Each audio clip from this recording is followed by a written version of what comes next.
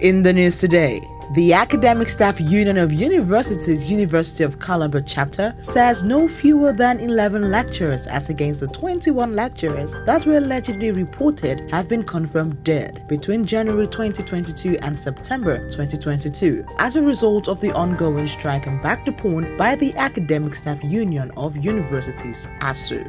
President Muhammadu Buhari at the just concluded United Nations General Assembly says he is worried about the low adoption of digital learning in Nigeria as his government would reach all learners wherever they are with quality, inclusive learning and skills development opportunities. And an update on ASU, the National Industrial Court Abuja strikes out the suit asking the Academic Staff Union of Universities ASU to call off its 7-month strike and return to classrooms. The University of Medical Sciences, Ondo State, announces the reduction of school fees for the students of the institution. Also, the institution have commenced a scholarship scheme tagged Next Gens as part of the means to assist the students. And that's it on the bulletin. Many thanks for watching. My name is Vina Peters. Good day.